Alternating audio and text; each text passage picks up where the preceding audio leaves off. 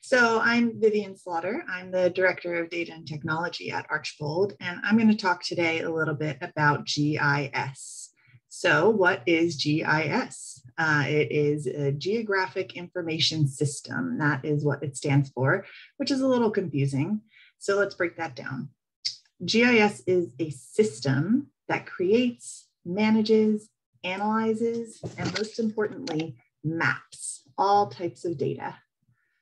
GIS connects data to a map by bringing in the location, so where things are, with all types of descriptive information, so what things are like there. GIS allows us to understand patterns and relationships based on where things are. Let's take a look at all of the ways that Archbold uses GIS. The first way is by using GPS units, and so those can take a high accuracy track of location of where you are in the field. And so we'll use that to document all sorts of things. Here we can see an example of a gopher tortoise, and in our herpetology lab, they use a GPS unit, the Trimble device, to track where the tortoises are at any time. And they use it for a variety of other things as well, as you can see in this quote here, maybe nests or vegetation surveys, or where exotics are that require management, or anything that they really need to know the precise location of. We also use apps. There are GIS apps, and those are used to navigate, collect data, and share information in the field. So you could have a crew of people out in the field trying to collect some data on, in this example, a grasshopper sparrow. And you would be able to see where the other people in the field are. You would see where you needed to navigate to in the field.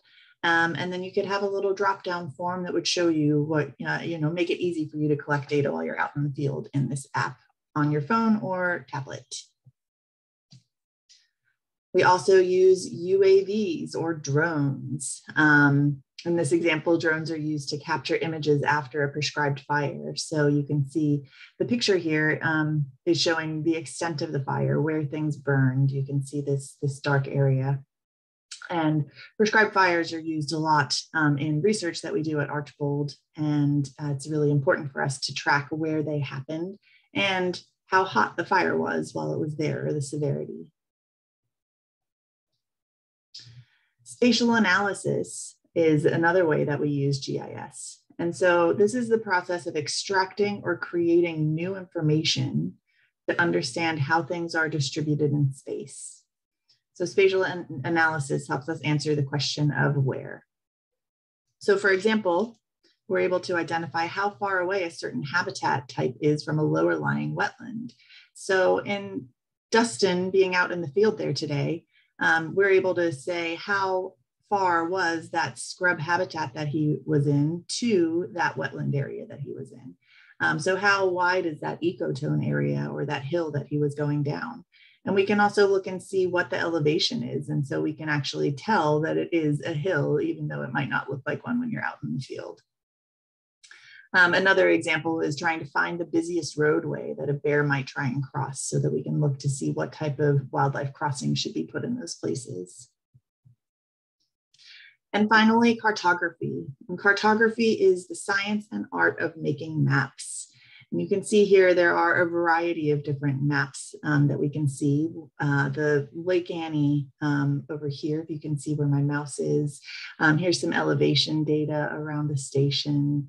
The Lake Wales Ridge, the elevation of the Lake Wales Ridge, all through here.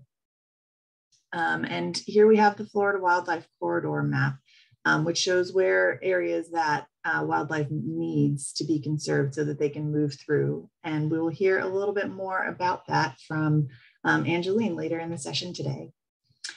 That's it from me. Back over to you, Dustin.